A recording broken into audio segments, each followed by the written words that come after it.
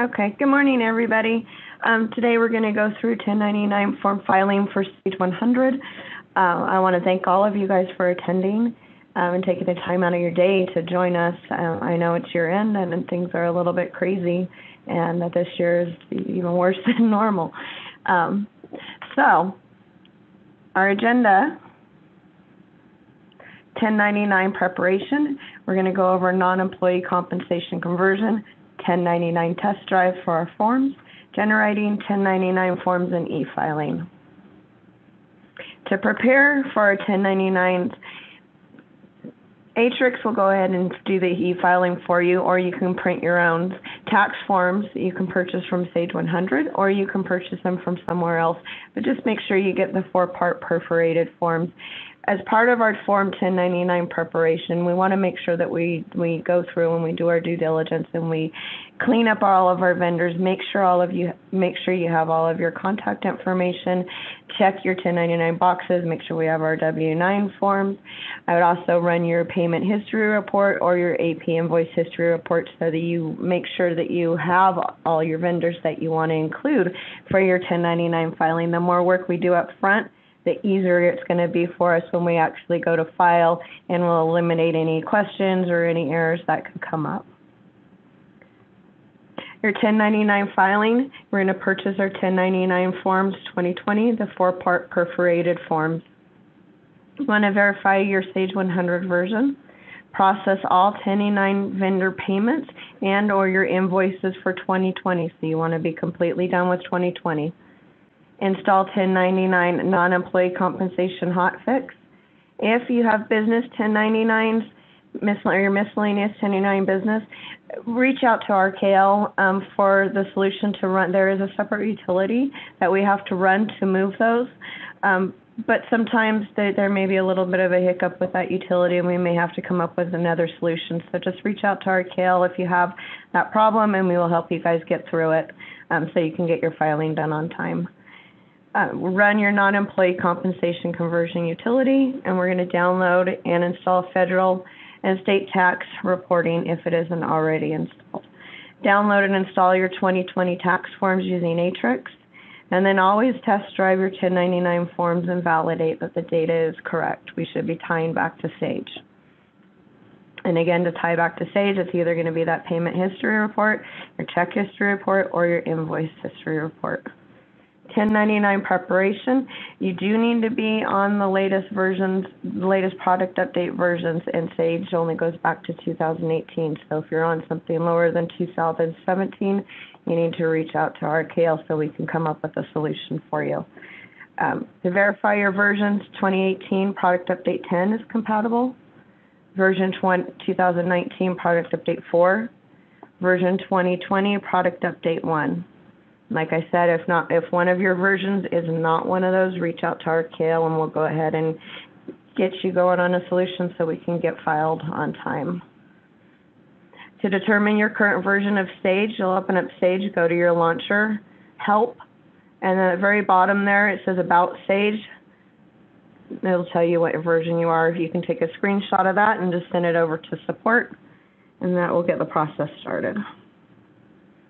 1099 preparation, as I mentioned, versions 2017 or lower are not compatible. There's also some third-party products that are not compatible. With those issues, like I said, we have a solution. However, our 1099 forms will not be able to be ran out of Stage 100. We will have to export the data and provide another solution for you. So reach out to RKL support so we can make that happen for you. 1099 preparation, after you have had your correct product update installed, things will look a little bit different. We have this new non-employee compensation form. So if you go into vendor maintenance, vendor master file maintenance, after you've ran all of your 1099s, you've done all your due diligence to make sure our vendors are good, you'll see where we have that 1099 reporting feature. Go to your history, 1099 NEC will look a little bit different. The utilities is what moves that from box 7 to our box 1.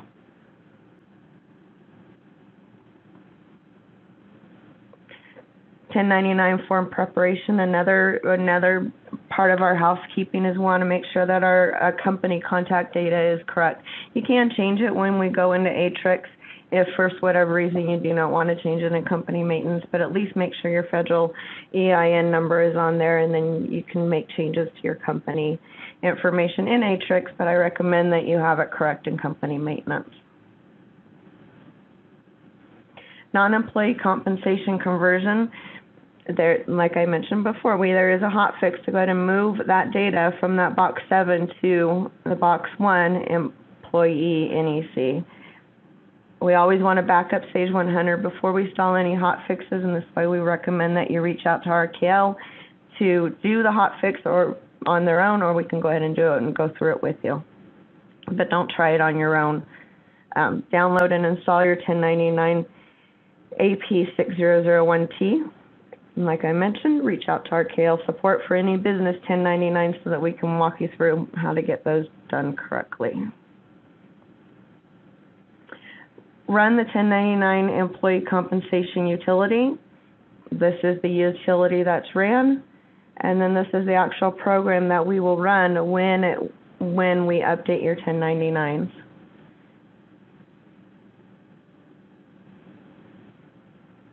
This feature will come up after we've ran that AP_1099 utility.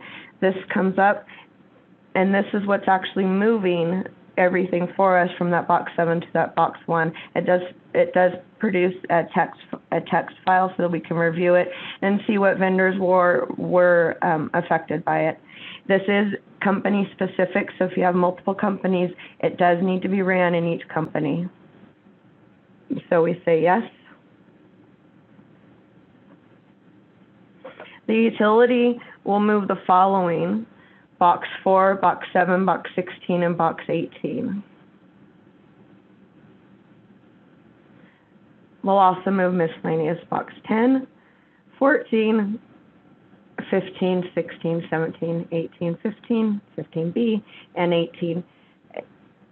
There are a couple issues with these, so again, I recommend you reaching out to RKL and we run the utility together, or we go through those vendors and we discuss a plan to be able to get your 1099s processed on time.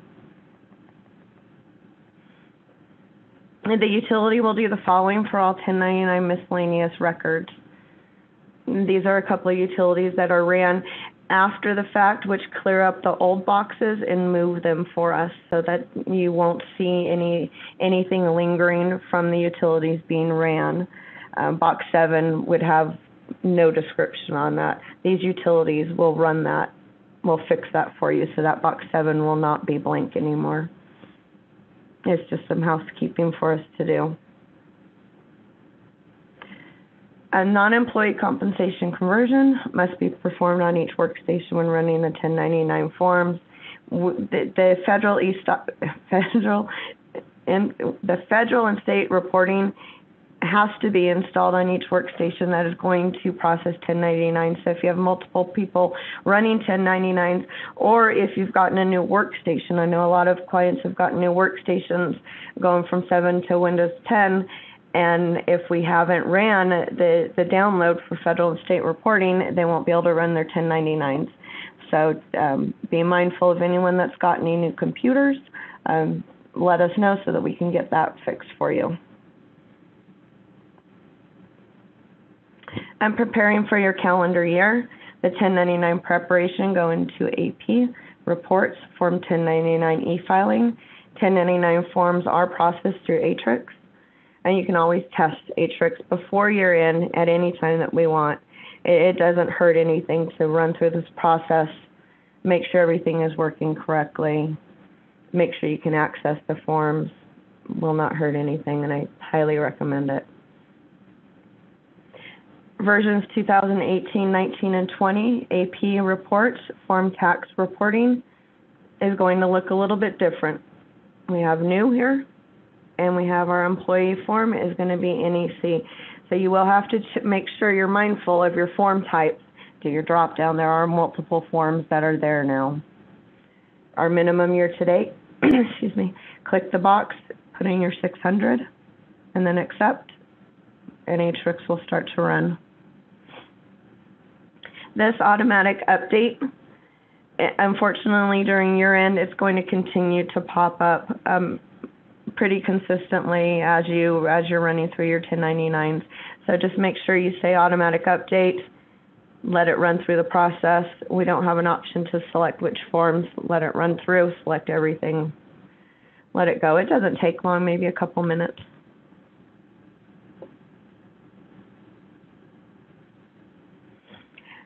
There is a way to manually download Aatrix for 1099 reporting.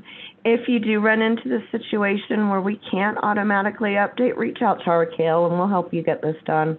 But there is always a way for us to work around a problem that might come up. Just let us know if something happens. 1099 test drive. You can test drive them, or you could just say no thanks, and you can just go ahead and start your processing. Either one are going to achieve the same goal.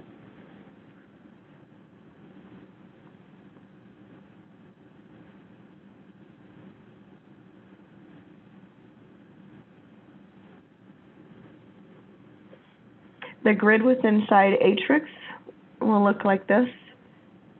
Depending on how many 1099s you have will determine how big this grid is. You can use your bar in between to scroll back and forth to see more boxes or less boxes depending on what you're doing. You should be able to tie out our boxes back to Sage, or if you have them tracked in a spreadsheet or a separate report.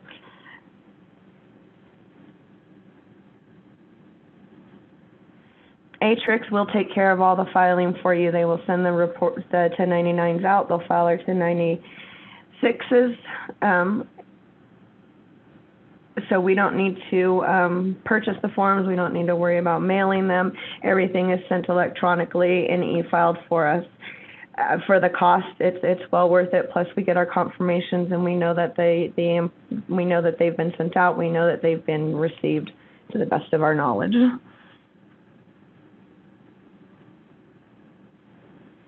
The wizard will pull all the 1099 information from Sage. So again, verify that all of your information is correct in Sage, and then you won't need to verify that it's well, of course, look at it, but you won't have to have the problems of having to go through every single line on this grid verifying if the data is correct.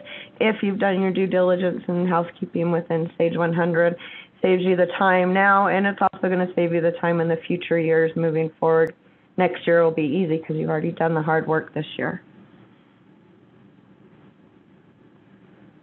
Sage always has their year-end resources. If you are not a member of Sage City, I highly recommend joining it. There's a lot of good information in there. They have a whole year-end resource. It's fantastic. And you can always reach out to RKL support for any questions or any issues that we have.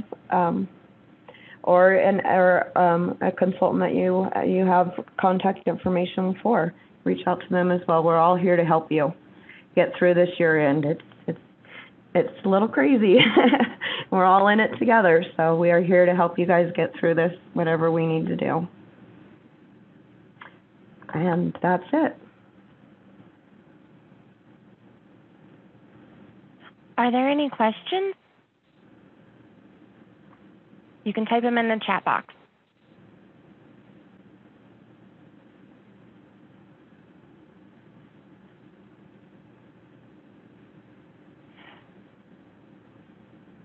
Karen says we are planning to e-file.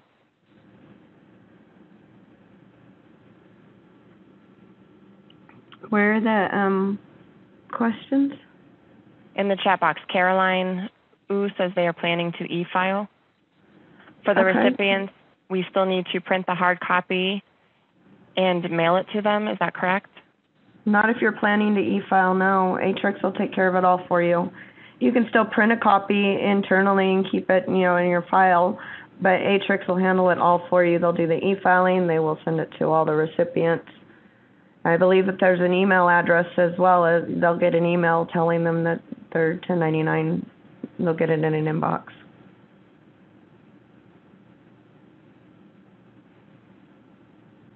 Are there any other questions?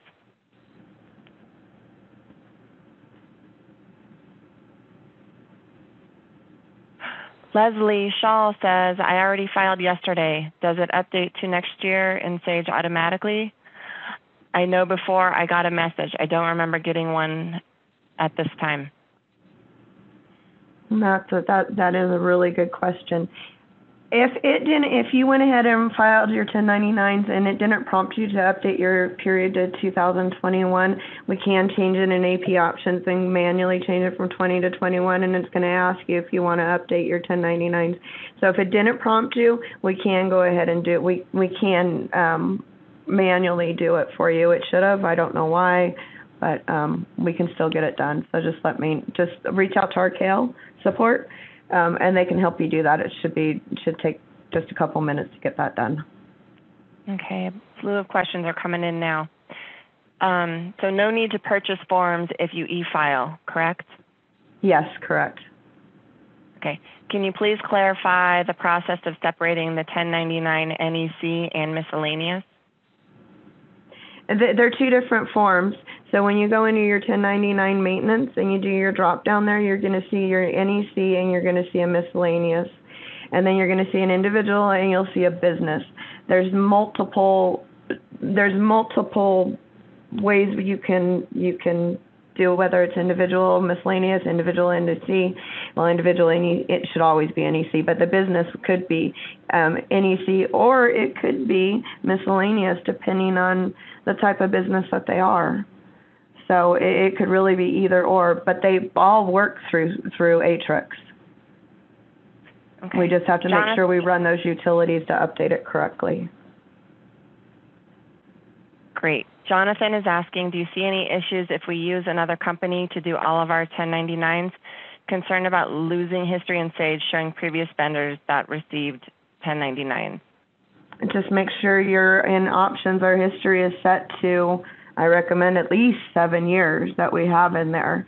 As long as you do that, you'll be fine. If you want to be extra safe, you can always go through the Aatrix and do the test drive and print them off internally to just a plain paper to keep a copy of them.